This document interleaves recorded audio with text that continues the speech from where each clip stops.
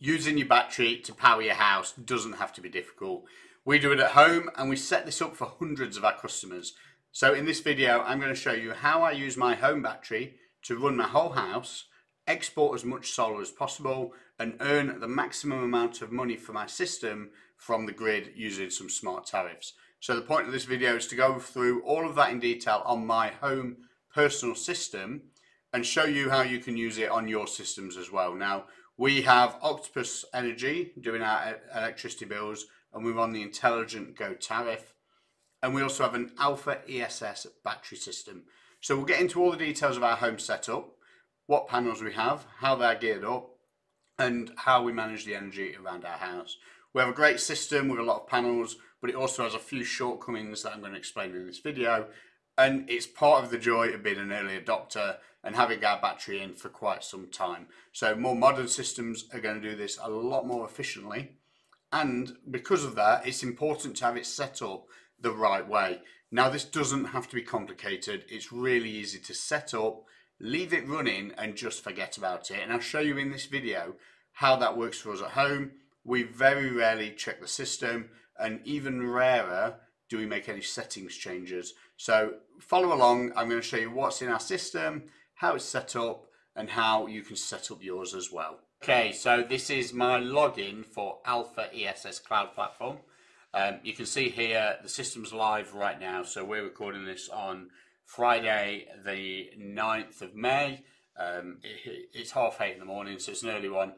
And you can see when I go to today's generation, which is there, you can see that we've charged the battery overnight, battery's full, we've had some generation earlier this morning. So let's just give you a quick overview of the platform, and then we'll dig a little bit more into the details of how the monitoring works, and I can show you how we use the system day to day. So this is the Alpha Cloud platform. I'll just move my beautiful face down into this bottom corner. You get a real-time graph up here, which is kind of an indication of what the system's doing right now. It says real-time, but then it also says 10 seconds data. So sometimes you can have your app in your hand, you can put the kettle on, it takes a few seconds to react. So take it with a pinch of salt, because none of these systems seem to be 100% live. Usually the best way of seeing a live feed is if you stood in front of an inverter with a screen, but more and more systems don't have screens nowadays, including the Alpha ESS. But it goes to show here, look, there's 3.8 kilowatts of solar being produced on the roof right now. Our battery is doing nothing, 0 watts. 800 watts are being used in the house, and 3 kilowatts are going out to grid. Now we have 24 panels on our property. It's two systems. We've got a SolarEdge 12 panel system, which is facing towards the east. So that was the original system that went in on its own with no solar. In fact, that's wrong. The battery went in first. We put a battery in first of all, and then we added the 12 panels onto the east face. Then we expanded the battery, and then we added a further 12 panels, which are end phase on the front face. Now, my system's a hybrid system in that it gets whatever thrown at it to test and try out any new product that I think might be good for customers. So if I see something on the market that looks really good, I'll try it at my house. So the Alpha B3 battery system that we have was a new to market product about 3 or 4 years ago. Looked like a really nice product, so I put one in at home. It's a 3 kilowatt inverter on the battery, and it's 20 kilowatt hours of storage. So ours isn't quite as efficient as a new modern system where your battery inverter might be much bigger and you have a much larger throughput on that battery. So we'll show you in the diagrams why we get some bottlenecks from that, and how a larger inverter on your battery could really help you with your system. Okay, so moving into the next things, which is the energy diagrams. So this diagram here will show you what power has gone where for the date range that you've chosen. And this is all available in the app as well as on the desktop. It's just easier to demonstrate it on the desktop, but it's very similar on the app. So the energy diagram, you can set your dates and you can see what's gone where. So let's have a look at ours for yesterday, which is the 8th of May. And it was a really cloudy day most of the day yesterday. Our solar produced 24 kilowatt hours, and 18 of that we actually sent out to grid. You can see what's happened here. So 12 kilowatt hours came from battery, 3.9 went into battery, 13 went into the house, and 34 from the grid to the house. So you can see 12 kilowatts from the battery to the grid it was, 17 from the battery to the home, 53 in total in the home. Now, sounds a lot, doesn't it? But what you've got to realise is we're fully charging the battery every night and then fully emptying it most nights as well. Now, what this means is we're getting 12 kilowatts out of the battery back to grid, and then we're immediately putting that 12 kilowatts and then some back in. We're also topping up with solar, so our 20 kilowatt hour battery is working really hard. And on this sort of diagram, it's a bit tricky to demonstrate that, which is why this power diagram here is the one that I really prefer. Now, what you get is for today, it's giving us a predicted graph based on weather patterns. So if I really wanted to, I could look on every day, I could decide what the weather's going to be doing and have a forecast on my PV power. But what I actually do is never check this ever at all. So I'll check in now and again to make sure things are running right. My normal point of sanity check is my smart meter display that's in the kitchen on green? And if it's on green, it means that we've probably used battery all day long. So that's a good indicator for me. And if I see something's red, I know there might have been something gone on. Maybe Octopus Energy boosted my car and it's been left plugged in by accident or something like that. But we can come to the integrations later on in this video. Okay, so what we have here is yesterday's generation. And as we've already said, the solar, you can see it was quite low throughout the whole day. And we only received 24 kilowatt hours. Now, some people might think that's fantastic, it's a lot of power, but obviously remember we've got 24 panels. So on a 12 panel system, you might have seen 12 kilowatt hours for the day. Whereas the day before, 46. So big difference, So you can see where these numbers are going. So any day at any given time, you can see that this brown area here is us charging the battery. Okay, and you can see this is pretty consistent. Every day we're going to charge this battery during our cheap energy periods. Now the key for this is we're paying 7 pence per kilowatt to buy this energy at night time. So all this time here where we've charged into the grid, you can see that we're only using 7p energy there to get this battery full. And this green diagonal line, that is the battery filling up. So it got to the point here where it's full. And you can see that the rate in the house dropped down and it went to a lower grid usage to eventually it stopped altogether. Okay, so what then happens is when the solar starts to come on, the battery's already full, so it goes out of the door. Now, for that going out the door to export, we're going to get 15 pence per unit paid for exporting. So you can see here, we matched our usage, the solar is covering the grid usage, and then all of a sudden it starts to export, and that's once the solar is exceeding our grid usage. So we're using quite a lot of energy in the home. We've got air conditioning, and on days like this where the sun's bright, the air conditioning's usually on. So you can see we have a lot of early morning air conditioning where we've left the aircon overnight. Now, as the day gets really hot, you can see most of our solar is going out to export. And you can tell this by removing all the other items and just looking at how the feed-in is matching the solar. So most of the day, feed-in is matching the solar. And then we come to an evening period, and we've got this evening period here where we're still generating from the panels, and then we turn the battery on to export at about 6 o'clock. So the sun's starting to go down. We're turning the battery to maximum export. Remember I said earlier we've got a 3 kilowatt battery. So 3 kilowatt export is going to start dumping everything to grid at 3 kilowatts. Now in the peak of the day, our solar was reaching 8.5 kilowatts coming in, but the battery can only get 3 in or out. So when I come round to your house, I sit down and I give you a quote and you say, oh, I've had a quote on a give energy system. And I say, well, the batteries can only import and export 3 kilowatts. You can see where this might be a problem. when I say go for an Alpha ESS system with a 5 kilowatt import and export rate, this whole area here will be just lifted up by 2 kilowatts. So you're going to be able to get more in and more out of the battery in a hurry. So when you're exporting or force importing, you need a shorter time period to fill that battery. Also, it means that if your battery is empty in the day, and we'll go back to winter and have a look what that looks like, you can get more in and out when you're needing it, and there's no solar. So it's always useful to have a bigger inverter on that battery. Tesla Powerwalls are great at this. 11 kilowatt inverter. Fantastic. Alpha ESS 5 kilowatt inverter, so really good. The systems on the market, such as my older system, 3 kilowatt inverter, give energy with a 3 or 3.6 on their inverters for the battery pass-through rate.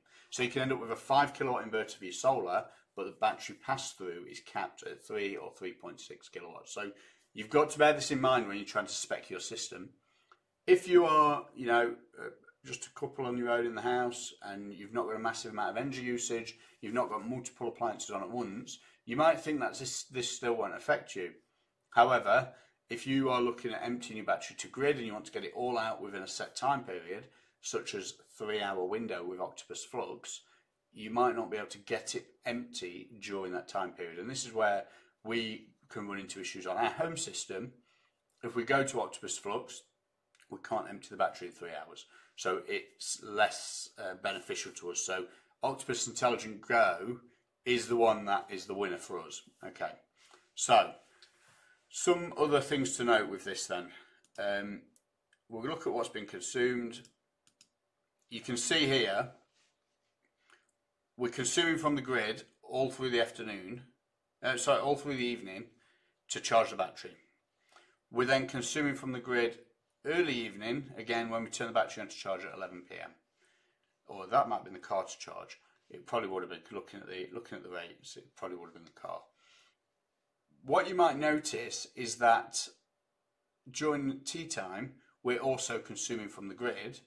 However, we do have a full battery, and you can see the battery is really full here. And the issue is we can only import and export 3 kilowatts at once from the battery. So we're using all available solar, and we're topping it up from the battery. And because our usage is higher than this, which you can see here, quite a high usage, we're actually having to draw from grid as well. Now, what's probably happened here is my wife's come home and plugged the car in because she wants it charged for the next day.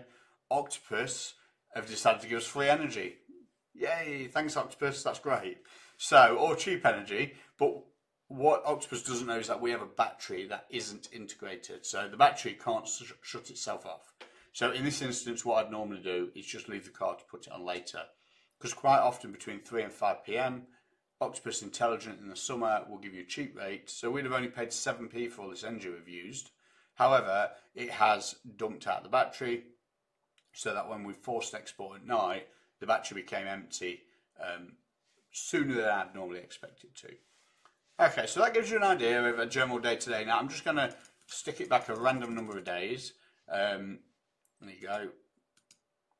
And we'll go, what are we on here? So that's another sunny day in April this time. 44 kilowatt hours, same story. So we're charging up at night. We're getting some peaks in the day on the solar. You can see our feed in there, which has matched our solar usage. And we've sent 39 kilowatt hours back to the grid. We only generated 44.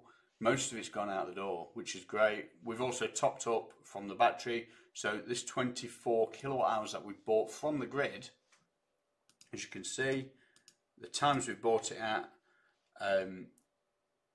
mostly is going to be really low trickle usage. If you look at this 0 kilowatts, so really low usage throughout the day. It's almost impossible to have zero usage, but there's some spikes when we've got multiple appliances going. In the morning, microwave, air fryer, dishwasher's probably all running at the same time or something like that. Maybe the washing machine or something. So multiple appliances on the same time. Now, if you wanted to, you could really get these spikes lower. Okay, bigger battery would help, bigger inverter on the battery. But the main thing that would help would be splitting your appliance usage. Now, we're not bothered about that. We'd rather have an easy life at home, not worry too much about having everything on at once.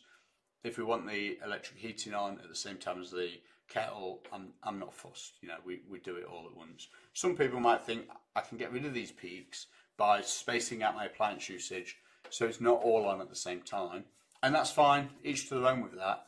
And overall, every person can run the same system in a different way, and that's one of the beauties of these Alpha systems, is that for the person who wants to set and forget, they're going to work really well. And for the person who wants to micromanage it every single day, it's also going to work really well. Now, what we've got here is the car charging again. So you can see 8 kilowatts at night, car charging up at night. Now, one of the things we could do if I wanted to, and we do this a lot for customers, is remove the car charger from the battery altogether. So the battery won't know that there's a car charger there, won't be able to interact with it, but the car charger could still use an export of solar. Now, for us, we don't want to do any of that. We want to sell it all. And I'm not that bothered about the odd time where my car charges in the day at a cheap rate. It doesn't really worry me too much. If it's bothering you, you can wire the charger, and I've done another video on this. You can wire the charger so it's not seen by the battery at all. So you don't get the instances where the charger comes on automatically in the middle of the day and empties your battery. But for us, it's not the end of the world. A 3 kilowatt battery coming on for an hour, it's only going to drop 3 kilowatt hours into the car. It's not the end of the world. So I'm really not that fussed about that. If I had an 11 kilowatt inverter on my Tesla and it dumped 11 kilowatts out of the battery into the car in an hour, or maybe 7 into the car in an hour, might be a different story. So for us, it's not priority. Even though I'm an electrician and I could wire it all myself, it's not the end of the world for us. Again, the next system over, you can customize it as much as you like, and that's the beauty of these Alpha systems. Okay, so that's some of the day-to-day stuff, and that's the view that I'd normally go into. I'd click on this power diagram here, and I'd just glance at what happened yesterday and take it from there. Let's go back and look at something over the winter. Pick a random day in January. Again, you can see here we've got car charging overnight. Battery didn't quite get full this time. Now what's probably happened is my 3 kilowatt inverter wasn't on for long enough to actually get 20 kilowatt hours into the battery. Probably only, if it was all the way empty, might have only managed 18. So, you know, the advantage of bigger inverters are apparent here. You can make sure that you really get all the energy you need into the battery in the time period you've got to charge it. I think since then Octopus Intelligence changed its timings as well. It's given us an extra hour, which was really helpful for us, because now we're getting 6 hours. We can get 18 kilowatt hours in. It's usually filling the battery. So overall, a lot less solar here, so we're not seeing hardly any export at all. We've got 41 kilowatt hours, and because of that, we're not force charging the battery back to grid neither. So during the seasonal times of the year, we're changing the settings on the battery. I'm not doing it all the time. I'm not in there day to day changing things around, but spring, autumn, I'm going to have a look at those settings, and I'm going to make a decision at some point to change the settings on the batteries. And that's how it works for me. So that wraps up another video. Thank you so much for watching. If this has been helpful, please subscribe, like the video, leave a comment if you have any questions. Don't forget, we are actually installers, so I'm not just a homeowner with solar panels on my house. I have them on my business as well, and we install them for hundreds of customers all around the Midlands. So Electrical Innovations is the company name. We're based in Derby, and we'll be more than happy to help with your system. Our contact details are in the description below. Also, I'll stick them up on the screen as well, sort of here, or maybe here, that YouTube thing. So yes, thanks very much for watching. We've got loads more videos like this. The idea of these is not only do I want to put information out there to help people on the internet find out information, these videos are also useful to our customers. So after we've fitted a system, we can show a video and say, look, this is how you use it. So it's ongoing support and help for people who are having systems from us. So you can watch this video and know it's not just someone talking about marketing. It's actually someone who's talking about useful information that's going to help you in the real world if you have a solar system. Or if you're thinking about one, you can come to us to learn all this information. So thanks very much for watching, and I'll see you on the next video.